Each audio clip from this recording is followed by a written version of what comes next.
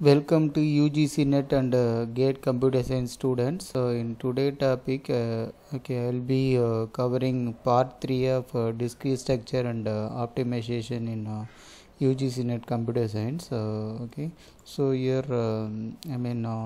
I'll be discussing what are the problems may be asked in June 2020 examination. So you can reach me here if you have any doubt.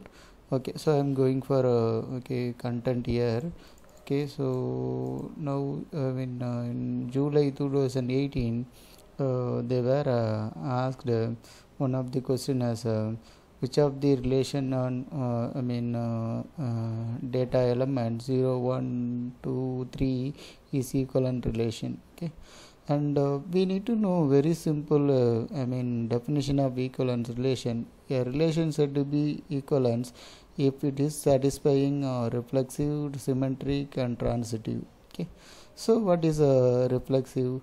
The element has to be, suppose if I take pair of element as a relation, 0 related to 0, then it is said to be reflexive. What is symmetry? So if I have for your example if I have 0 comma 2, then it must have 2 comma 0. Then it is said to be symmetry. So here for this option we have 0 comma 2, then 2 comma 0 there, so it is said to be symmetric. What is transitive? So transitive related to three content here, right? For example, if I have 0 comma 1, then 1 comma 2, then I should have 0 comma 2. So that is said to be transitive. So now if you are looking option 1, whether it is equivalent relation or not. So here among this data element, here element 1 is missing.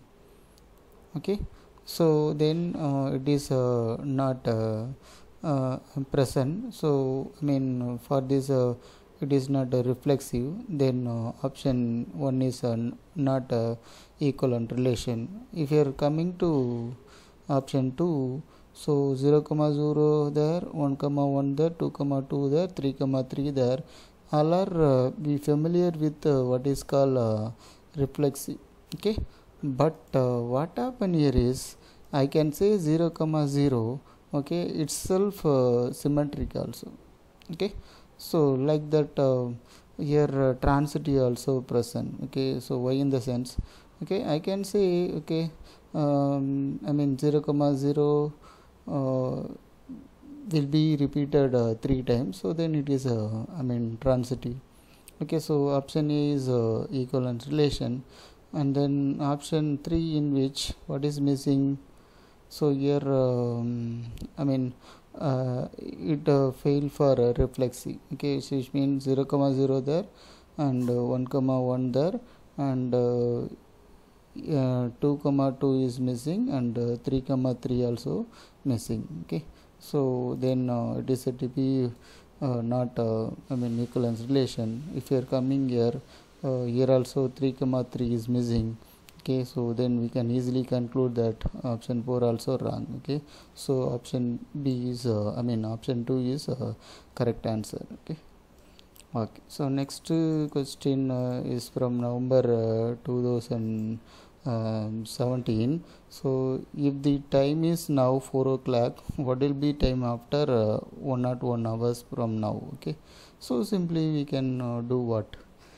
So actually we know 24 hours become 1 day, and in 101 how many 24 hours there? 4 times, which is 48 48 96. So now after that 101 minus 96 is nothing but 5 hours. Simply we want to add 4 o'clock with 5, then it will be 9 o'clock. Very simple answer. And next one is let m equal to 313 to base 4 and n equal to 322 base 4, then find the base 4 expansion of m plus n. Okay, so it is very simple addition we can do. Okay, so here 313, okay, what is this equivalent in decimal, and like that 322 into this decimal. Finally we are converting it to 113. So now this 113 is supposed to convert back to base 4. Okay, for that we have to go for a division operation, then you will be getting 1301. Okay, otherwise we can simply add these two and get the answer, because we can have 2 plus 3. Okay, so now your base 4 supposed to have each and every digit as what? 0 to 3. Okay, now we are getting 2 plus 3 equal to what? 5. Okay, now we want to take 5 mod 4. Okay, now remainder is 1. Okay, we are getting 1 as answer here. Okay, so now this quotient has to taken to next position. Now in the second position we have 2 plus 1 3, 3 plus 1 4. Okay, now what happened? 4 mod 4 equal to remainder is 0. I am keeping 0 as answer, then 1 is quotient. Again third position is 3 plus 3 6, 6 plus quotient already 1. So now what happened? That is 7. 7 mod 4 equal to, okay, remainder is 3. Now quotient is 1, so no more positional value there. I am keeping this quotient here, so 1301. Okay, so both logic is very correct. Okay, whichever very efficient you can do. Okay, so next question is from how many distinguishable permutation of letter in word banana are there? Okay, what is distinguishable? It should not repeated. Okay, so now total letter present in banana is 6. Okay, divided by number of repeated letter. So here b is occur 1 time 1 factorial, and n is occur 2 time 2 factorial, and a is occur 3 time 3 factorial, which means total number of letters that is in numerator, and divided by repeated letters in denominator with probability. So we will be getting 6 factorial 720, and this 2 into 3 factorial is 6. So if you are making division operation, you will be getting 60 as answer. Okay, so answer is 60, and C is option. Okay, and next one is from November 2017. Consider the following linear LLB problem. So they are asking to maximize the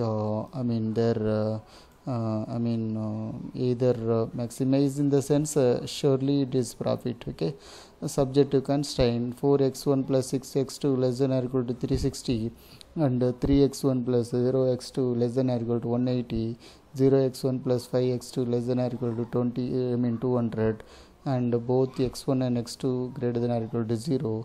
Then solution of LS using graphical solution technique. Okay, so actually, and you will be easily getting such a solution.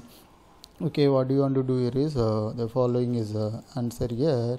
Okay, so for example you want to maximize this one, so given there, and we need to find out equations points for given equation. Okay, so we already know these 4x1 plus 6x2 less than or equal to 360. In order to make it as a inequality, and then we want to substitute, if you substitute x1 as 0, now what happens? 6x2 equal to 360. That is inequality, and inequality into equality you want to do. Now one of the point we are getting as 0, 60. Like that, if you are substituting x2 as 0 here, what happen? X1 equal to 90. Okay, so no, and then 90 comma 0. Like that, we have one more equation. 3x1 plus 0x2 less than or equal to negative. So already x2 equal to 0, then x1 is what? Okay, so 60. Okay, so now we have only 1 point as per this equation, but previous equation have 2 point, it will make line. Okay, this will only point. Okay, now like the third equation, 0x1 plus 5x2 less than or equal to 200. Now what happened? X1, if you are substituting, already it is 0, now x2 equal to 40. Okay, so again it will producing only point. Okay, now we want to keep x1 as horizontal line, and y-axis as x2. Okay, so now we want to, in order to get answer, we need to have the very proper plain paper graphical representation. So we want to make it as equal points and 10, because we are getting point from 60, 90 and all, we can make as a unit as 10, 20, 30 up to 90 there. Like that I can set 10 to 60 here. Now we have one line as what? 0 comma 60, which means x1 is 0 and x2 is x2 equal to 60, this point. Like that 90 comma 0. Okay, so this point we are drawing one line. Okay, so next for this 60 comma 0, 60 comma 0, for that we are having one point.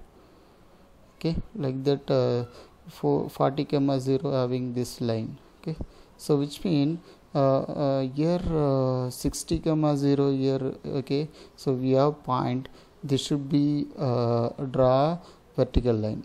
Like that here 0 comma 40, for that you have to draw one horizontal line.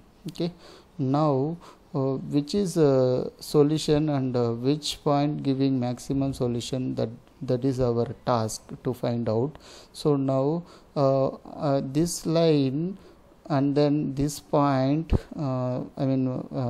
horizontal line, this point vertical line, all lines as well as point common places said to be feasible solution places in graphical method, in operation research and